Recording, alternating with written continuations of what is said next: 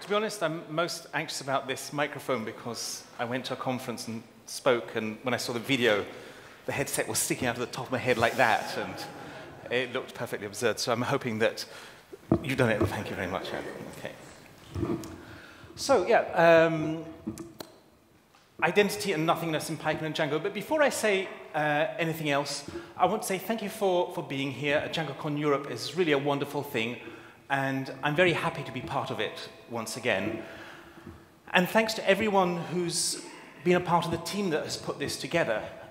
The discussions about this DjangoCon started in Heidelberg last year at the last DjangoCon, where I met Benjamin and Emil, and we first talked about the possibility of a Danish DjangoCon Europe.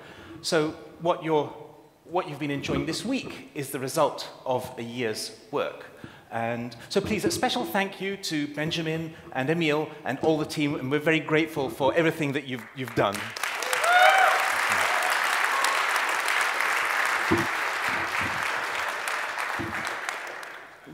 That's me, that's my favorite photo. You can get in contact with me by email. I sometimes bother to look at Twitter, but honestly, it's possibly the worst imaginable way that human beings have found to communicate with each other, so I don't use it very much. I am a Django core developer. I should point out that I am an ex-vice president of the Django Software Foundation. I'm not doing that anymore. I did it for 3 years. It was very enjoyable, but I'm afraid it's no longer my responsibility. I should mention that because so many people have talked to me about it today. I work for Divio. Many of you know Divio. We are sponsoring the conference. We're sponsoring the speech-to-text, as we've done for several years, which is a really nice part of this event. Thank you, Cheryl and Julia back there, for all your typing.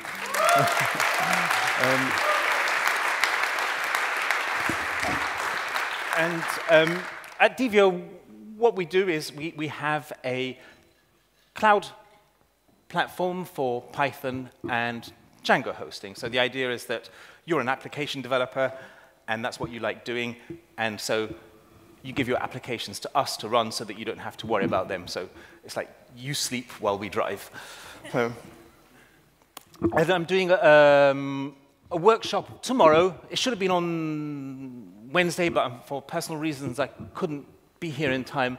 But I never wanted to do DevOps, which is for application developers who are interested in exploring cloud deployment, things like Docker and containerization and questions of maybe code portability that haven't occurred before. That will be on Saturday at 12 o'clock. So it'll be quite an introductory thing, but it's hands-on. I can hear a bit of noise as I move around, so I'm sorry if this noise from the microphone is disturbing you, but I don't suppose there's anything we can do about that. Oh, and the other thing that's really important to me is my involvement in the African Python communities and their events. At this DjangoCon, we've got attendees from Namibia, Uganda, Kenya, Nigeria, Ghana. Maybe there are others, but I didn't meet them. But I've never met so many African attendees before at a DjangoCon. So take this opportunity to speak to them, find out about Python and Django in their countries, and perhaps visit one of those events too. So wild horses wouldn't prevent me from going to the first African PyCon. So please take a look at that. Right, that was my what? I'm so sorry about this noise. I'm not sure what it's banging against. My skull.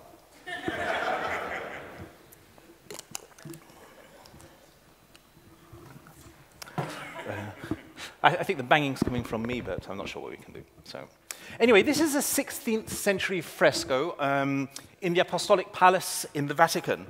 And it depicts mainly thinkers and scholars and thinkers, mainly from antiquity. It's by Raphael.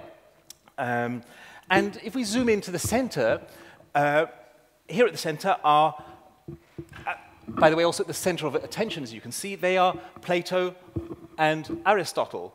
Aristotle, who was Plato's most famous pupil, and like all good pupils, felt obliged not just to learn from his teacher, but to respond to him too. And we have Plato pointing towards the heavens in reference to a world outside space and time, one belonging to the pure forms that the things in our material world are just kinds of shadowy copies of. And Aristotle is answering him, and he's pointing down to the material world because he argues that form only exists as the form of substance, and that knowledge and truth require us to generalize from the concrete and the particular. So we abstract from the particular. And these two directions of thought represent the single most important axis in Western philosophy. Which do we reach for or turn to first? To universal truths and ideals that lie beyond the world of the senses, or to the actual world that presents itself to us at our feet? Now, you can't imagine that you can reduce Plato and Aristotle to such a simple dichotomy. It's much more subtle and complex than that. But still, this difference represents two different directions of thought. And you don't need to be a student of philosophy to recognize them. And people generally recognize themselves. Some of you will do this. You'll have intellectual sympathies already right now that generally resonate with Plato's, and some will find themselves more by inclination inclined to the Aristotelian. This doesn't mean that people are Platonists or Aristotelians, or that they do or don't believe in a world of universal pure forms, but that generally speaking, they find themselves inclined to prefer a certain direction or way of thinking. And you can use the axis represented by these two different directions as a key to understanding the history of Western philosophy over the last 25 centuries. We're going to come back to this. So when I started learning Python, which was 10 years ago this month, I had a very memorable experience. It was a 5-day introduction to Python and Django, and we were given a handbook. And as you can see, I lived in that handbook for years afterwards. It was literally always open on my desk beside me, and every page looked like that, because that became the place where I put down my coffee cup. And I took it home one evening in that very first week, and I showed it to my girlfriend, Carol. And she leafed through it, and then she exclaimed, "Functions, classes, and attributes, it's Aristotle."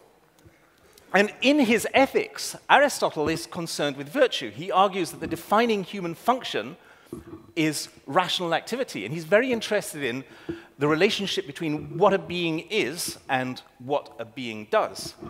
And I mentioned this to the person who was giving us our training the next day. His name was Ian Millington, whom some of you may actually know. And it turned out that as well as having earned a doctorate in the field of artificial intelligence, his first degree was in theology, and so he was familiar with these ideas.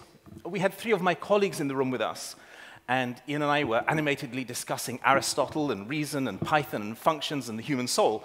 And after enduring a few minutes of this, one of my colleagues announced, "I'm a creationist, and this talk about functions and reason is making me feel very uncomfortable," which I wasn't expecting him to say. So I was completely puzzled and not entirely sure whether he was teasing me with a joke or if I'd misheard, and I asked him, what about it made him feel uneasy? And my colleague Ben said, "You needn't look so surprised, I'm a creationist too." At this point, my mouth was hanging open a bit, and I don't think I looked very intelligent. And then my third colleague said, "Daniele, you're outnumbered. I'm also a creationist." So I was a little bit stunned, and there were so many things I wanted to ask, like, should we accept Aristotle's account of virtue as a disposition? Or what do you make of Aristotle's conception of function as defining activity rather than purpose? Or do you identify a contradiction between Aristotle's form-substance dualism and a creationist account of the soul? So all these things were going around in my head in quick succession, but the only one that formulated itself into anything resembling an actual coherent sentence was, "What about the dinosaurs?" And fortunately, I didn't actually blurt that out. And if there's one thing I've learned in life, it's to recognize when I'm outnumbered. So as intrigued as I was, I didn't pursue the question, but I've never forgotten that experience, and I marveled at how quickly we got from basic concepts in programming to ideas in metaphysics and ontology that weren't only important to academic philosophers, for example, but could also resonate with people who had not studied philosophy or theology, and those ideas had the power to shake people. And shaking people is exactly what important philosophical concepts tend to do. Philosophical concepts are literally at work. They're literally expressed in programming itself. We find them expressed in code, and we work with them when we think and talk about our code. And this has become more obvious the more I see of it, how deeply embedded in programming these ideas are. Yeah, obviously, logic is a branch of philosophy, and programming is putting together sequences of logical operations. But as the experience with Aristotle and functions suggests, maybe it's deeper and more interesting than that.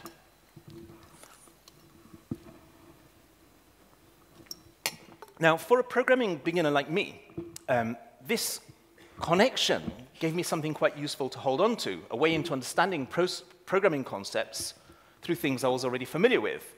I already knew my way around things like attributes and ontologies and identity and truth and nothingness and so on, around types and instances and abstract classes, not because I knew what they were necessarily, because these things are contested and troublesome in philosophy, whereas in programming, at least, somebody's gone to the trouble of defining them very strictly for you.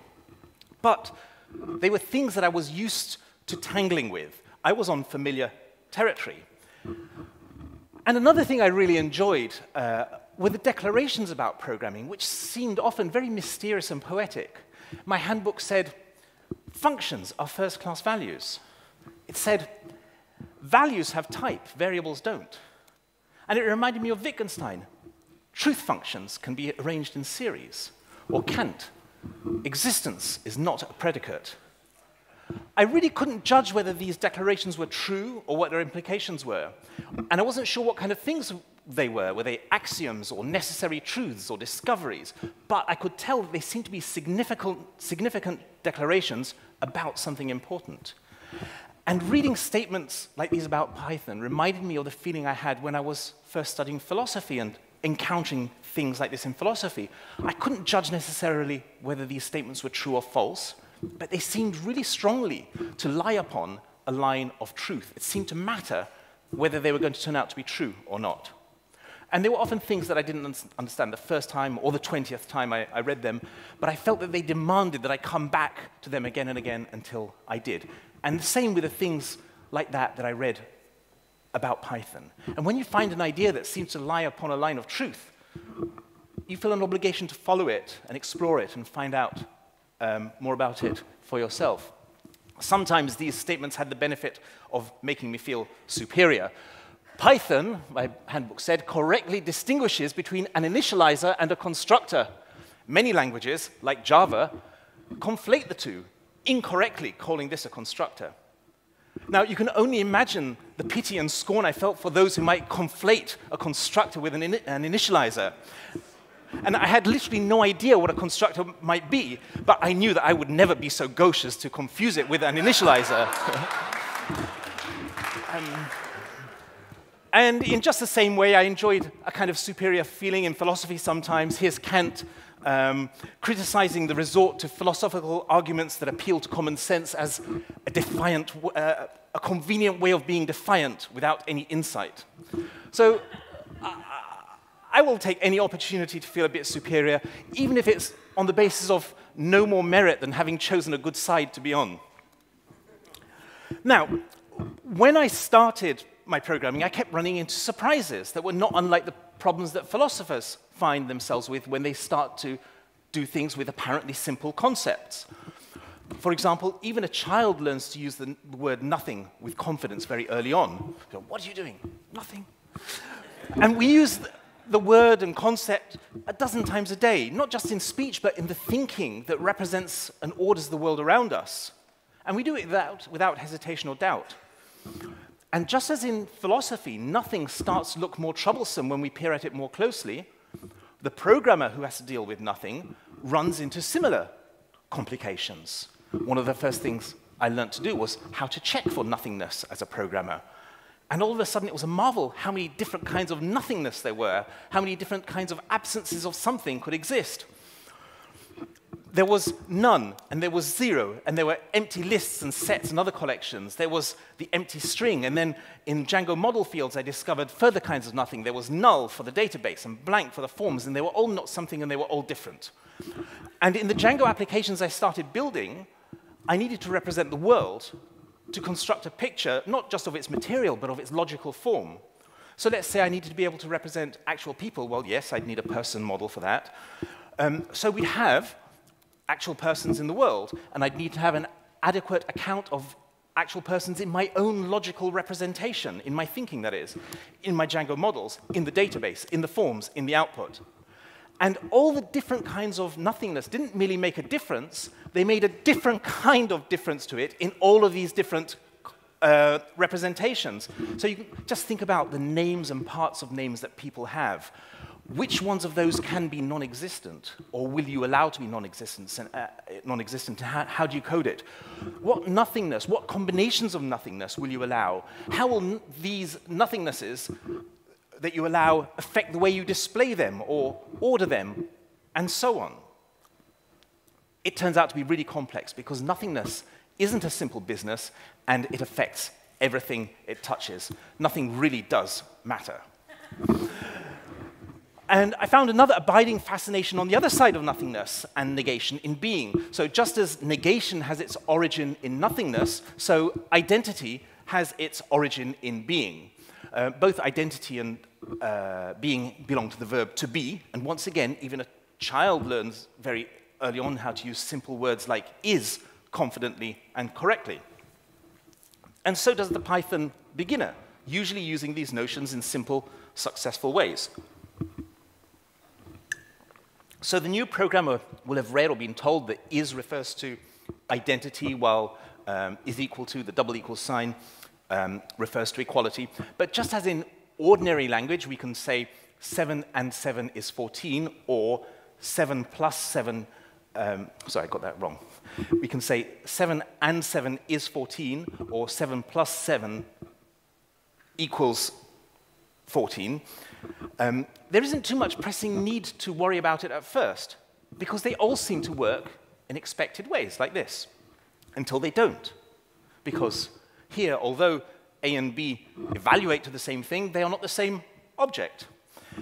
And the Python beginner will continue to run into puzzles in which their expectations built on apparently similar outcomes of apparently similar operations are confounded. The two operations are only apparently similar. You might say superficially similar, but I think actually the similarity is at the deepest conceptual level that only a human being would recognize. And that's why human beings get into so much trouble when they're programming, because of their ability to handle deep concepts. And the puzzles can catch them out in their code. Maybe you know what's going on here. So we have a sum, and here we have another sum, and okay, A turns out not to be B, but it's equal to it. So, and that's very puzzling until you understand what's happening. And the Python beginner will start to explore, to find out what the hell is going on here.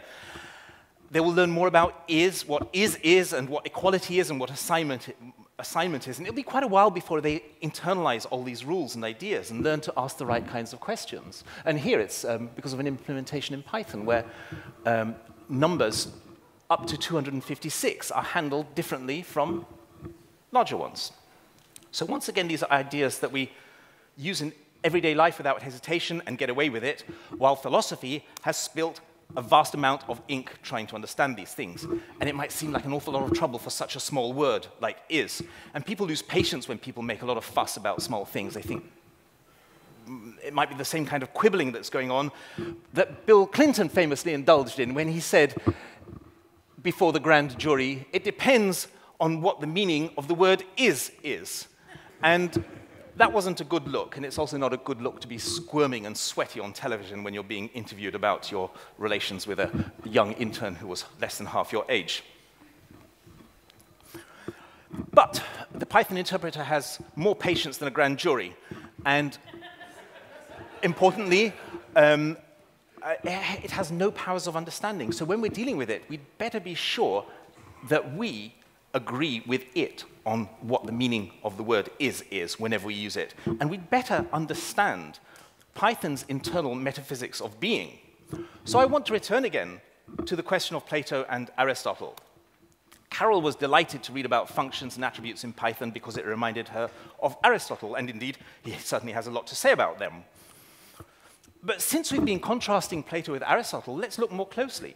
For Plato, our attention should be directed towards the ideal forms of things, because the actual things in our worlds of senses are merely shadows or imperfect copies.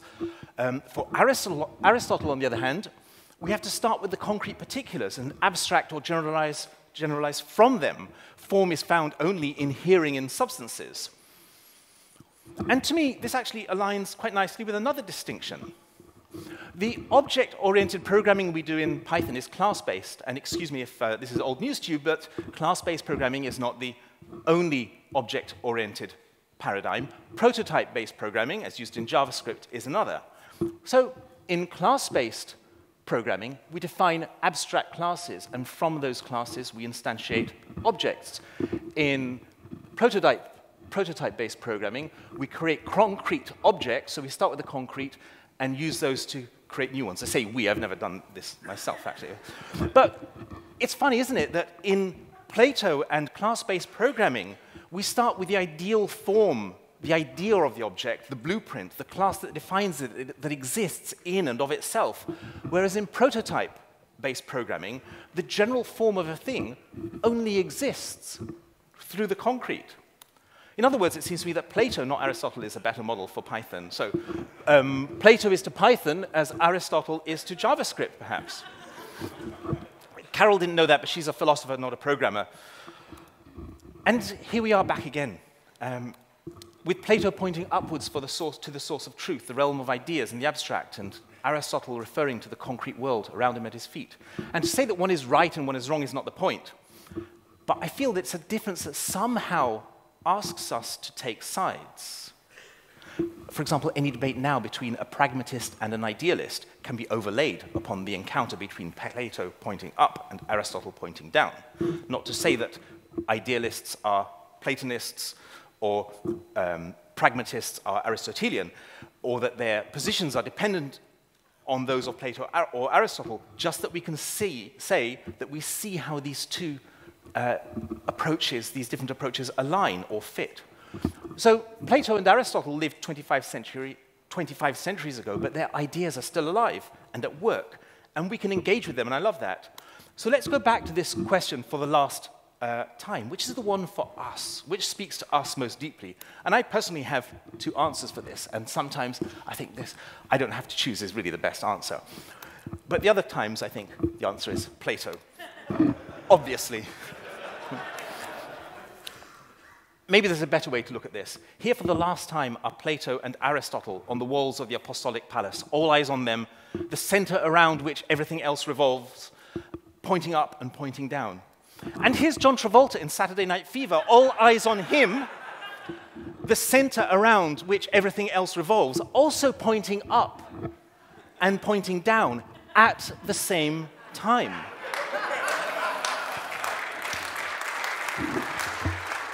And those two directions give us a line. It's a line of truth. We can choose a direction on that line. We don't have to, but we can. And the important thing is not to choose the direction, but to be aware of the dimension it gives us. John Travolta gives us both directions at once. And as I mentioned before, when you find something that seems to be a line of truth, you feel obliged to follow it and explore it, to work it out for yourself, which direction is yours. And this is the force of the demand that I felt in philosophy, to respond to those kinds of things. And of all the people in the world that I've met, the ones who respond to these questions most strongly are programmers. Maybe the people who become programmers are predisposed to being alive to these questions. Maybe programming itself seeds something in people.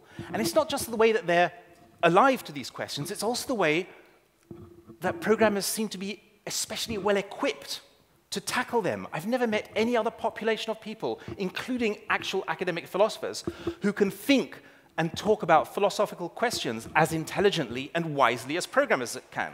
And it's an experience I've had over and over again. There is something in programming that gives people insights into certain kinds of philosophical questions and a clear grasp of certain important concepts. Logical ones, yes, you'd expect that, but also those around ontology and the metaphysics of existence, around identity and nothingness. And the conversations I've had with programmers about these things have been consistently more enjoyable and rewarding than the ones I've had with my students, for example, or my colleagues, or, as we call them in academia, opponents. And I'm sure that if programmers became philosophers, they'd have something to say that would be worth hearing. So here's Kant's treatment of the concept of nothingness. It's equal in technical rigor to anything you'd find in, that a programmer could give you. And I'd love to see a philosopher-programmer get their teeth into that. Or into his analysis of judgment, which he describes as logical functions of unity. There's that word, functions again. And I'm pretty sure that a programmer-philosopher would have something to say more valuable about it than the reams of worthless rubbish that I've had to read on the subject of Kant's table of judgments. And I'm not talking, by the way, about essays by my undergraduates, but actual books I've taken the trouble to buy. And there are so many places to go and things to think about that are directly related to these concepts in programming. There's so much that we could continue talking about, and maybe it's much wider and further than you imagine. I love this stuff, and programmers are made for it, and I find it nothing less than fascinating. And I'm not really sure what to conclude, because I can't give any advice about this. Programmers are made for this. They seem to be generally good at it. All I can say really is thank you for the conversations, and I hope that there are going to be many more of them. Thank you.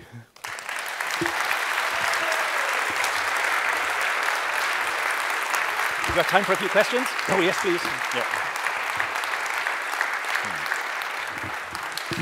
Can I keep the slides up, please?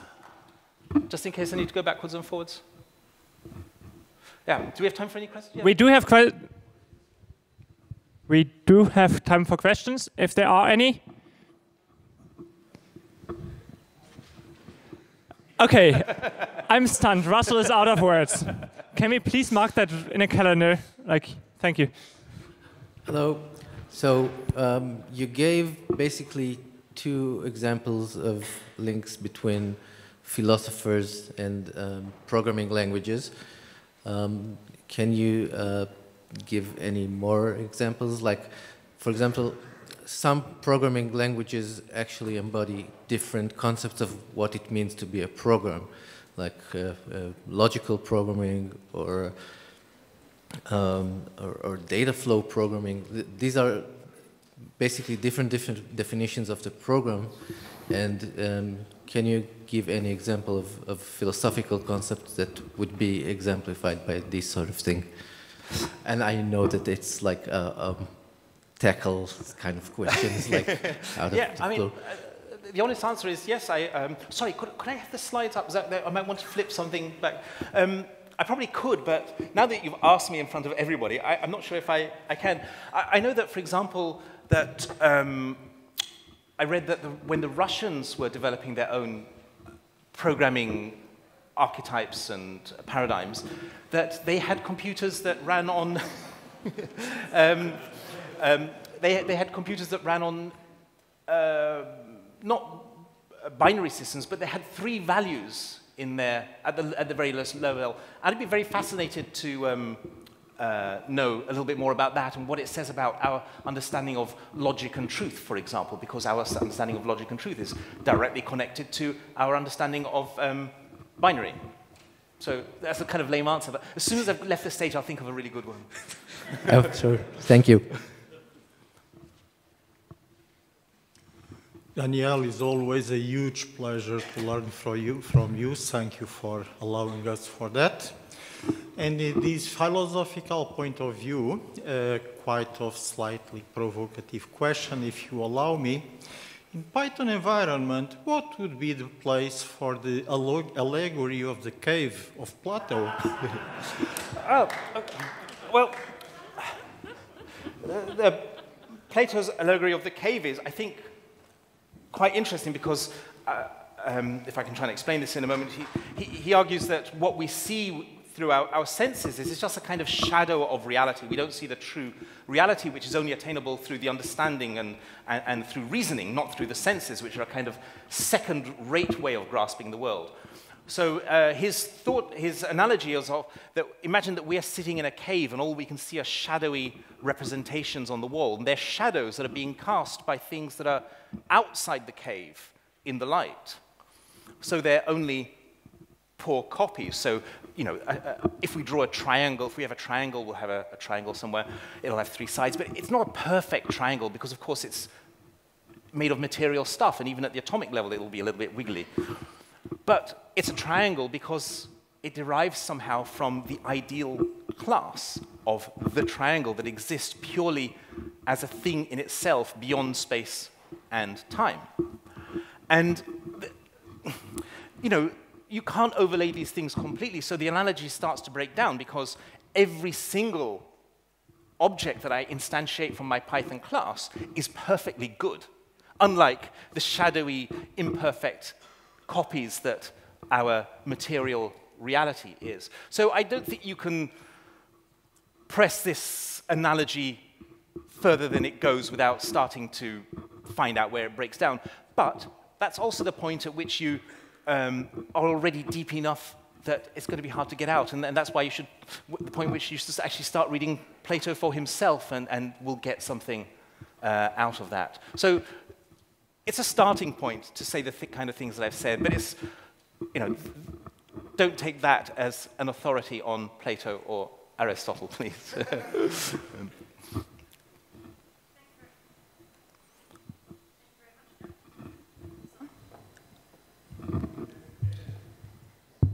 Hi.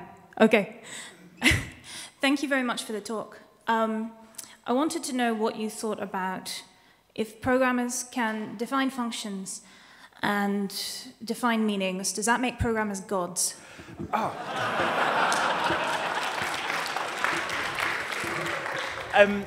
In the interest of time, I removed a very large section on being God, and actually that is very much the experience that I had when I started this programming in Python, building objects and constructing worlds and constructing the logic of the worlds and the things in the world. And I'm thinking, you know, I felt some sympathy for God after a while, having to make it all Yeah, well, in the beginning was the Word, right? That's what their book says, so yeah, exactly. No wonder he had to go and lie down after a few days of it, because, yeah, it's world building is a really fascinating thing, and that's what we're doing with constructing objects in this kind of programming. So, yeah. Thank you. Yeah, thank you also for the talk. I'm not quite sure if I got everything right and maybe being a little bit too serious about your talk, but like after the talk, you could think that like programmers compared to philosophers are like the elite of the society, like creating so many things and defining things and knowing so much about things, but yeah, so like what do you think about that, and like, or maybe phrase this differently,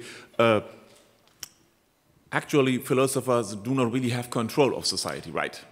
So they have a lot of crazy ideas about society and about like defining everything quite into serious few categories, but in the end this doesn't usually end up or add up with what happens in reality. Yeah.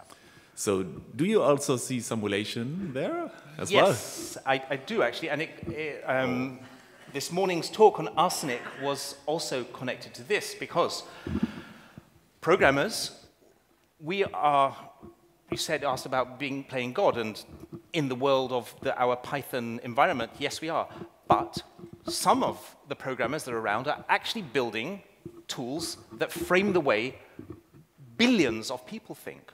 Billions of people use Facebook, and their conception of friendship and relationships and so on are mediated through what has been given to them, in effect, by Mark Zuckerberg, which is a pretty frightening thought.